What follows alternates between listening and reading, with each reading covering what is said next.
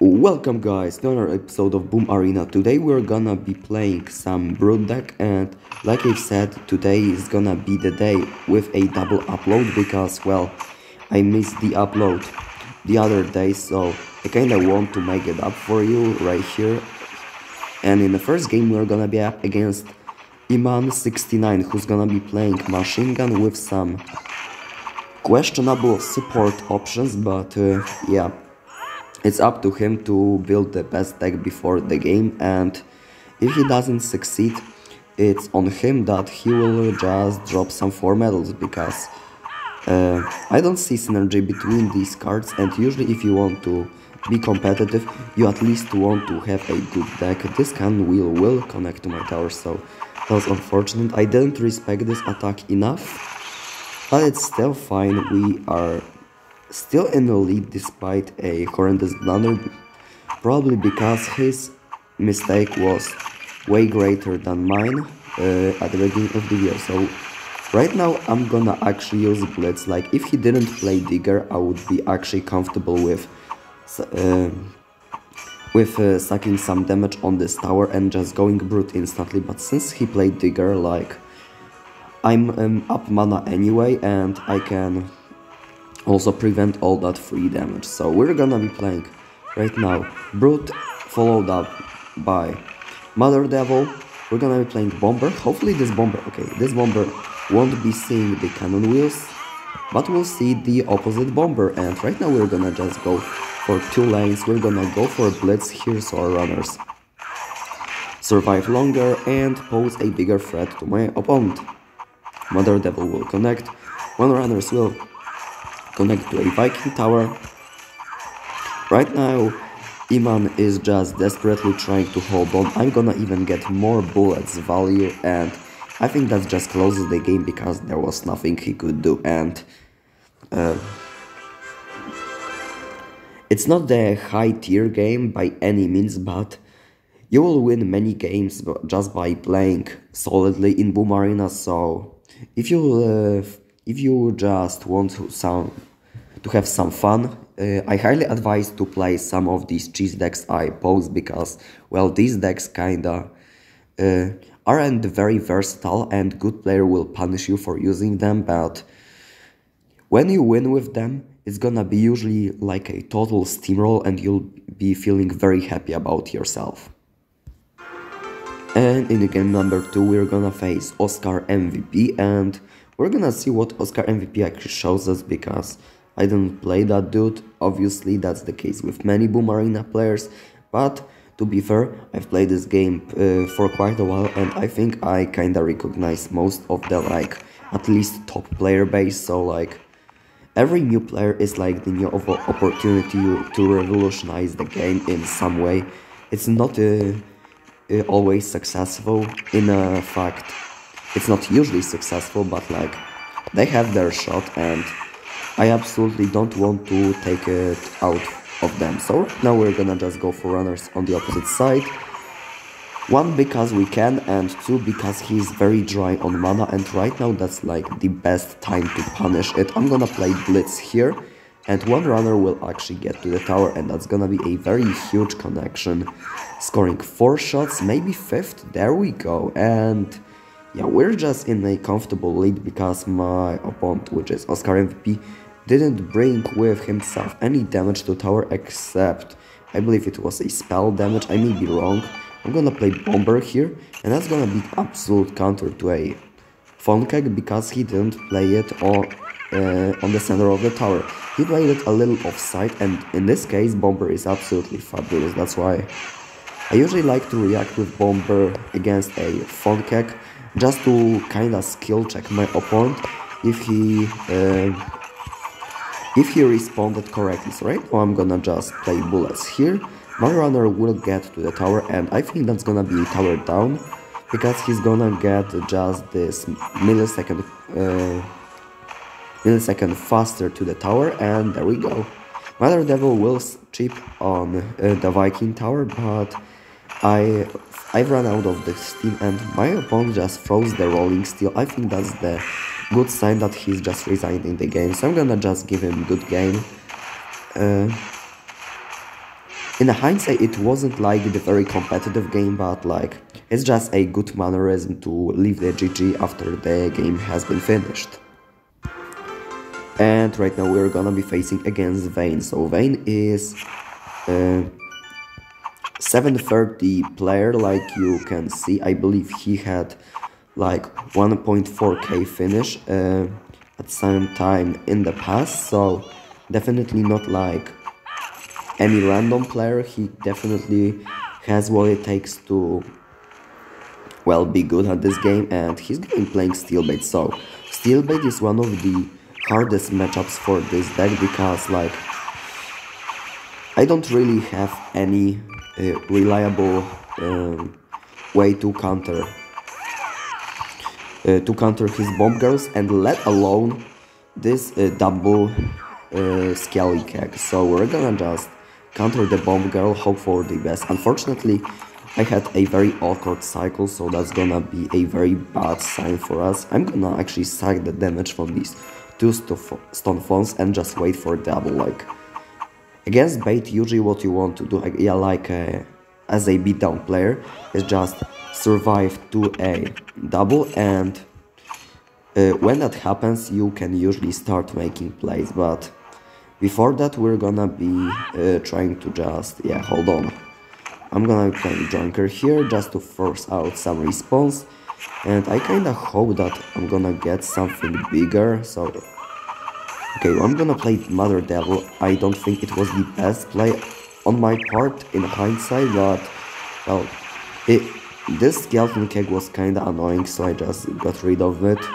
I'm gonna right now play some runners on this bomb girl, and yeah, he's gonna be playing Poison Keg, so it just gives me more reasoning to play my bullets. I really didn't want to, but he's just at this point just steamrolling me, but one push is all it takes for me to come back, so I'm gonna just bank it all on that.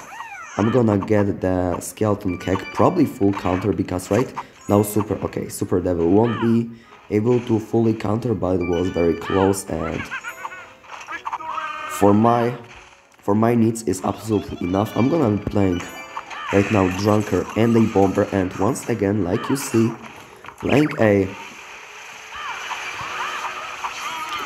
Bomber, it was a very good choice. I'm gonna right now play Brute on the opposite side, kinda trying to break through on both sides. I'm gonna try to get these bullets going, and unfortunately we won't be getting too much damage out of this attack. And I think I didn't spoke too soon because, well,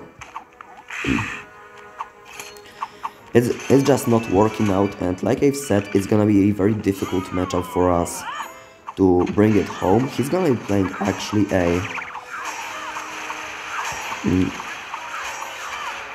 a phone hut, so that's gonna be this. I'm gonna be playing bullets as soon as possible, hope to get some value out of that.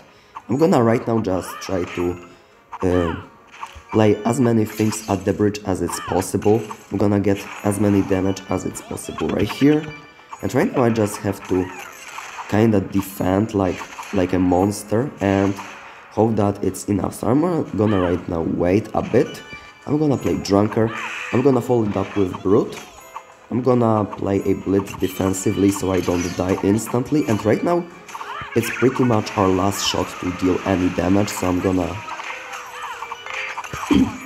play bullets here and hope for some connection. And this Brute is very close, but I don't think it's gonna be enough. So yeah, Vayne will take this game home, and it was very close. So yeah, GG's from both sides. Like you've seen, a little respect out of the opponent is always nicely seen. Unfortunately, with this type of decks you won't be winning every game because, well, they're just players that will defend and absolutely do not create any opening, and that was the case in this game, but we've managed to get very close. So yeah, let's jump to the next game. And we're gonna be back against Oscar MVP, who from our encounter lost some medals, so I believe while we were playing with Vayne he lost his game as well, and he was losing against like equal rated opponents, so very unfortunate for him. I'm gonna still try to beat him because, well, 4 medals are 4 medals, and if he manages somehow to defeat me, he's gonna double his medal count. So, okay, that's gonna be a very slick play out of him. He probably thinks that I won't be having a good response on hand. But unfortunately for him, that's not the case. I'm gonna be having absolutely perfect response in like bullets. Is like, in my opinion, actually the best response to Devil Horde in the game. Even though there are like responses that give you better mana traits or give you a counter push, bullets pretty much are the most solid counter because like they cannot be stopped at all. So I'm gonna just play Brute here, and if my opponent doesn't defend, it's gonna be 3 stars. So yeah. Okay, he's gonna play Devil Horde, which is, like I've said, bullets are the best response, but unfortunately, somehow, someway, he has the faster cycle than I do, so I won't be able to play bullets. I'm gonna right now try to play a bomber and try to do some fancy kiting, and I think that was pretty successful because for 2 mana, I'm only getting 2 shots on the tower. Obviously, the kiting would have been better given the fact, provided all devils would be on one side, because then I would get full kite, and right now I just got a partial kite where I kinda had to also suck some damage. Okay, so my opponent will just bank on this attack, and I just don't think it's a good investment idea because I can just play a brute right now. I can kill those devils, and right now I kinda ask the questions, what's the plan of yours? And I don't see the response just now because I'm gonna just play Drunker and Runners, and I don't see my opponent Oscar MVP ever responding to that, because if he ever plays a Devil Horde, I'm gonna just play bullets on it, and he probably knows that, so yeah. That's gonna be a very well done game, and with that we're gonna jump to the 5th game of the video. And right now we're gonna be playing against Smoke. So Smoke, I don't remember what he was actually playing. There are many players that are kinda there, very near the leaderboards, but not quite there. So with that being said, I'm gonna just play Brute on the opposite side. Since he played a Flying Robot, there's no need for me to rush because I still can defend with Super Devil, at least most of the annoying things, and I'm gonna set up my attack myself, and he misplaced his balloon, so that's gonna be a full counter by me, and that's gonna be very nice. I'm gonna play right now some pressure on both sides, and that's gonna actually pay off because, well, I will be having a very strong attack on both left and right hand side, and he will have to spend some mana to defend both, and I'm getting just beautiful damage on both sides. So whichever side he flying robots, I'm gonna be able to just counter push on the other, and like that's pretty much the best case scenario you can get against flying robots. So I'm gonna actually be playing Brute here. There's no reason to not to, and after that I'm gonna be playing Mother Devil, since okay, he's gonna try to actually get some cards out of my hand, and while it's smart thing to do, I don't think it gives him any favors, because right now he doesn't need a lead, he needs a comeback, and I don't think he gets it. However, he shuts down my push very well, so I'll give him that, and right now we're just gonna head into double mana, and hopefully we can make this game not close, what I was mean to say. So I'm gonna be playing a Brute in the back. I think that going the same lane wouldn't be a bad idea either, but I'm gonna go Runners here. I'm gonna go for some bullets. Runner will get only 1 hit, so that's very unfortunate. I'm gonna play Super Devil here. So I'm gonna just create some pressure on him to defend, and he has to defend. That's the reality of the situation, because if he doesn't, or he does it poorly, I'm gonna just get this push rolling, and at this point I don't think he has even chances of coming back because his second tower falls down and he doesn't have enough time to come back. There we go. So that's gonna be a game against Flying Robot, very instructive because this matchup is very easy to win, but only if you kinda know what you're doing. And in this particular example, I think I've made it kinda clear what moves you have to do against Flying Robot to win every time. I'm gonna actually play one more game in this video, and yeah, we're gonna be playing against Legendary, who has 33 medals, which is very impressive score. It means like he has won at least 3 games in Boom Arena, and that's already huge. And he's gonna be playing Helicopter in the bridge. I am absolutely fine with that. I'm gonna just ignore it and play Brute in the back.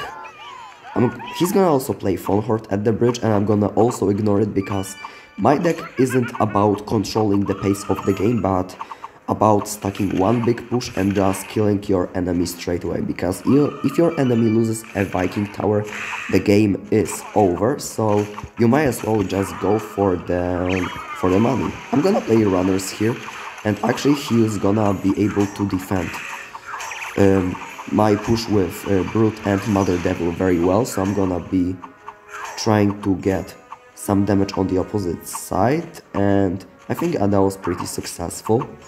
This Footman did some damage, but I don't think it was enough for him.